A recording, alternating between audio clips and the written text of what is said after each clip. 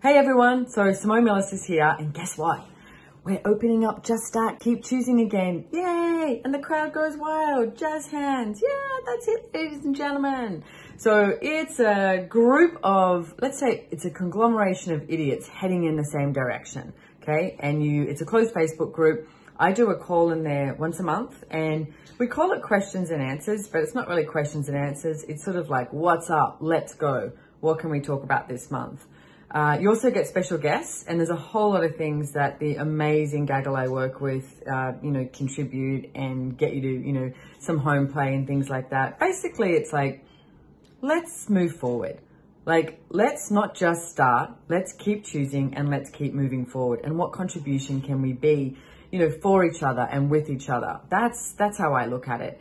And there is, we have something on there too called the hot seat, which was one of my creative producers' idea, Lauren Marie. And at first I was like, really? We're going to do this? And I thought, you know what? Let's give it a go. And here's the thing. I was like, let's give it a go because choice creates awareness.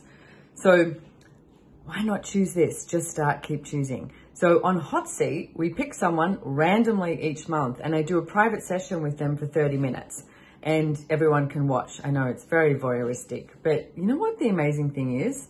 Having this contribution, this energy of, it's live on Facebook, you can watch it live or at a later date, and doing this private session with somebody and the contribution that everybody is around. And I've noticed that there's this huge level of vulnerability of change and possibilities that occurs or actualizes, shows up, whatever you want to call it, and it's a hell of a lot of fun.